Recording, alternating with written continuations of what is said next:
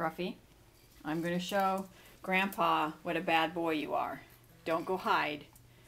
I'm going to show. Okay? This is what Scruffy does when we're at work. 2 days in a row. This is the laundry room. That's a basket that we've had in here for 3-4 years. It's never been touched. It is in shreds everywhere. It's like a massacre happened in here. And you'd like to see what else is handiwork.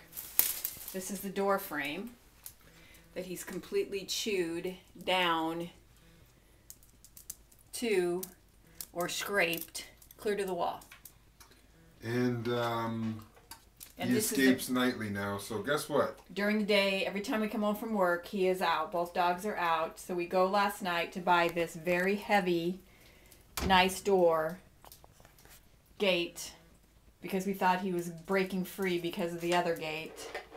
And no, now he's gone. He's a madman. So I'm sure nobody will watch him again, Dad, but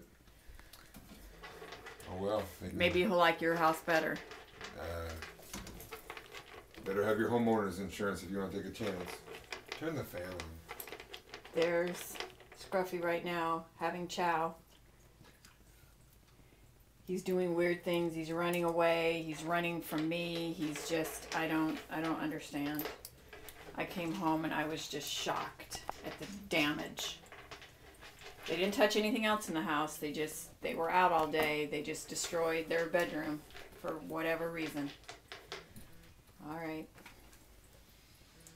You know what though? Later. That What? already smells better in here. I mean, not better, but you don't smell it.